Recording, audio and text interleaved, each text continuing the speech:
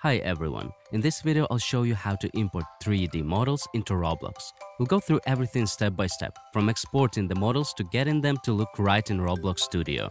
As an example, I'll use the Sweet Land pack. You'll find the link to it in the video description.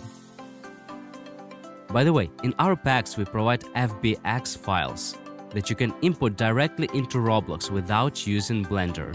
So if you're using those, you can skip this part of the video and go straight to the import section, but we'll still take a quick look at how to prepare models in Blender. Before we start, let's prepare the models in Blender. Make sure each model has only one material and one texture. If a model has multiple materials, remove the extra ones and leave just one. Otherwise, the textures might display incorrectly in Roblox.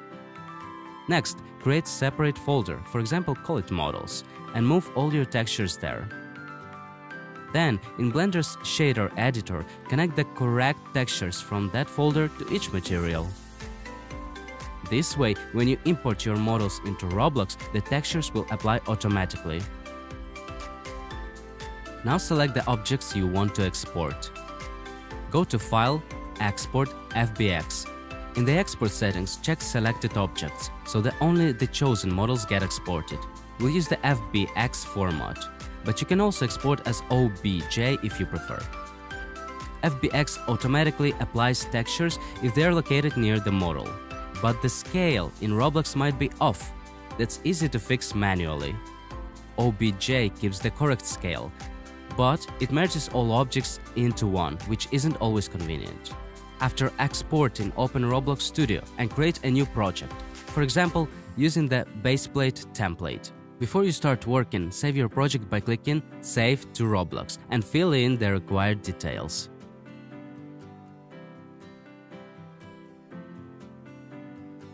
Now let's move on to importing models. First method, using Asset Manager. In the bottom left corner, open Asset Manager, go to the Images tab and click Bulk Import.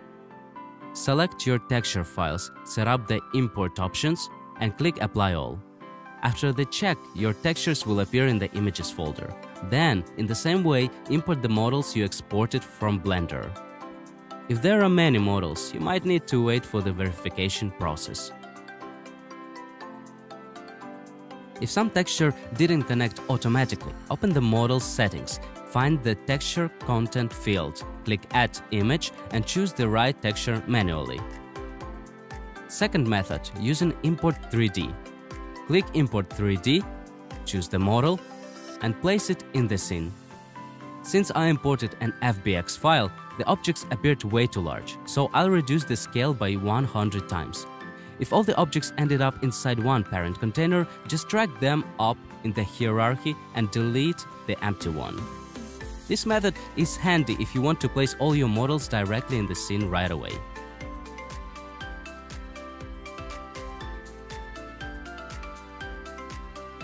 After adding the assets to Asset Manager and importing them into the scene, I can now build a small demo location to show how they work. In the next videos, I'll show you how to import animated characters into Roblox and how to build complete environments. Thanks for watching.